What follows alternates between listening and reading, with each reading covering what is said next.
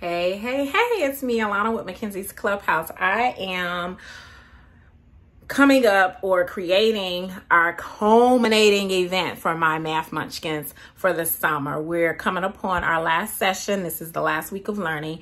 And so bi-weekly we have done, I guess bi-monthly, we have done like culmination activities. And so these were just assessment pieces that I used, but they were fun. So I just so happen to have one in my office right now.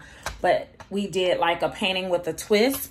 And this particular one, we did greater than and less than. So I used it to assess their understanding of greater than and less than. And then they were able to choose their colors according to greater than and less than, and kind of paint their canvas. And so I have 3 math babies. The Lord saw fit to give me 3 this summer session. And so I try to do engaging activities to kind of make the kids want to come and learn. Like, I am big on engagement. That's like one of my zhush of education. So anyway, the last event that we're going to do is like a breakout room, and it's done actually with lock boxes. And so I have my lock boxes here. Well, that's not a lock box, but I have my different locks here. I'm going to create some clues so that the kids can like go around the yard and within the clubhouse to solve these math problems. And inside the box will be math problems. And then in the last lock box, well, let me back up. Sorry. So what they'll do is they'll get a clue. Okay. So each kid gets a clue.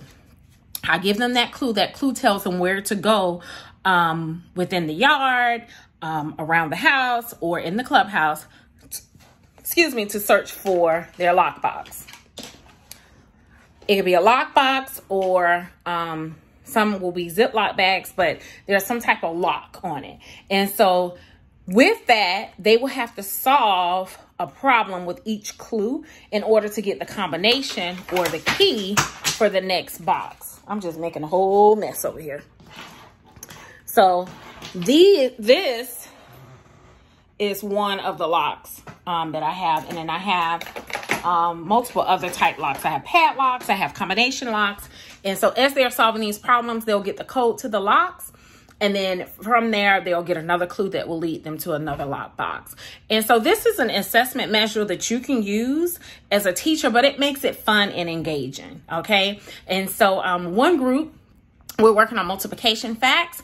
And so in that lockbox, there could be build an array, or there might be tools in there for them to create equal groups, or a tape strip. There are different things that they will have to do in order to get the clue for the next round.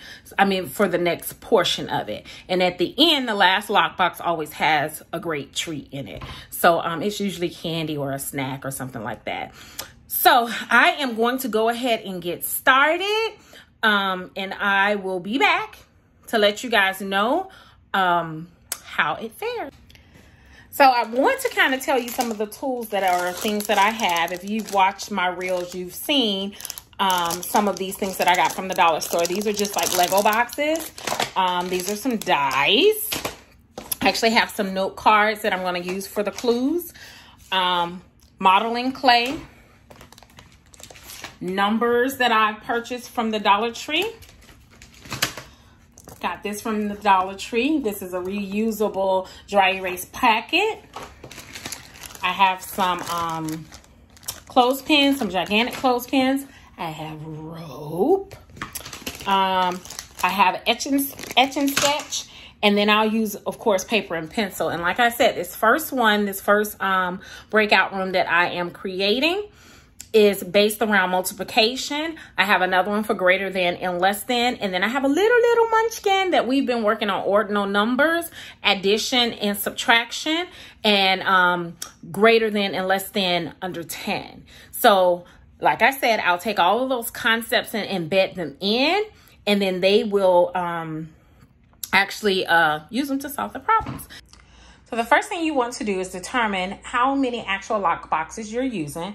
I have 5 lock boxes here. I have 1, 2, 3, 4, 5, 6, 6 locks that I'm going to use. And I think I'm gonna add another lock. So I bought some other locks.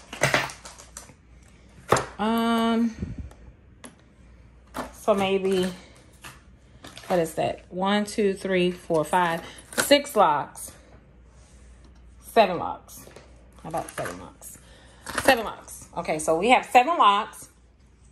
And so I have only 5 lock boxes. So that means that I'll have 2 Ziploc bags that I will use. So that tells me that I need actually 8 clues. So I'm going to create 8 clues. And each of those clues will have at the top a riddle to actually tell the kids where to go. And then after the riddle, they have to solve the problem in order to get the key, or to get to the next station in order to get that key, to open up that box so that they can solve the next riddle. Okay, so that's the first place that we're starting. These first lock boxes that I am doing are all surrounded around multiplication. And so we have learned a lot of strategies in solving multiplication problems. And so I'm going to embed the basic concepts of multiplication. I'm going to ask him how to solve multiplication, problems. We're going to do some word problems and some actual memory work too. Okay. All right. So I am on my 6th box. This box is really going to be probably the most challenging box of all of them. So it's going to incorporate a word problem. From that word problem, the student will have to create or use the information from the word problem to create an equation. When he or the kid creates that equation, they're going to use the rope, these clothespins, and numbers to create a number line to solve the equation. And so using number lines to solve equations tend to be very hard for kids, but this little boy, he's very intelligent. So I have to give him things that'll bump it up a notch. So I'm real interested to see how he solves this problem using these materials. So I'll make sure I go live when he does it. All right. So I just wanted to give you guys an idea. I am on box number 6. These materials will go inside of here. And she's done. Okay, so let's look in one of the toolboxes or lock boxes. So inside this one, it doesn't have much but 2 dice and the lock that I'm going to put on the outside. So when the kids get the box, it's actually locked, and it has, I don't know if this fits. I'll get that in, but it has this lock on here. And so they have to actually read the clue that goes with it. This is the last box, so it doesn't have a clue in it. It'll actually have a treat inside of it. But this is clue number 1, which I will hand to them. He or she will open up the clue, and you see their dice in this one too, so it's like full circle. They'll have to read the clue and do what the clue tell them to do. So here's another one. You see the lock is already on this one, and then this is another box. This has a number strip on it, and it has the clue inside, the Etch-a-Sketch that they're going to use to write the equation. So each of the boxes are different. I'll go through each of them really quick. This is another box, and this is missing the chips, but this one is equal groups. And here's an example of a clue. So it says, hey, you, it's time to use the math tools to create equal groups. 4 times 11. So they would take the manipulatives that are in here. And like I said, these boxes are in here, and I'm going to put a handful of chips in here. And he would have to model for me 4 equal groups of 11. Once he does that, then he can go on to read the next clue. It says, great timing, go ahead to the place where people ring the bell to death. And I probably should have used something a little bit more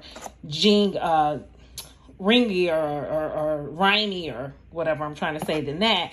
But that's the clue, and that's the doorbell. And so at the doorbell, he would find the next box, and he would open that box to get the clue inside. And so inside this one, he's creating an array, and there is the Play-Doh or clay. And then in this last box, there is a clue. And I think that's, I don't know what's in there. Let me look. I don't know what he has to do. It's probably a word problem. Let's see. Yes, he just has to solve 7 times 5. Okay.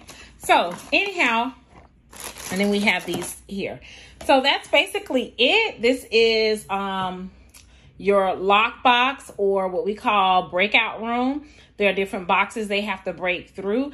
I normally time them and give them like 60 minutes to do it. They work in teams to solve through it. It's a very fun activity. It's an assessment piece for the teacher, but it's very engaging for the kids. Like I told you, my babies, they love me, I think, because I'm an awesome teacher.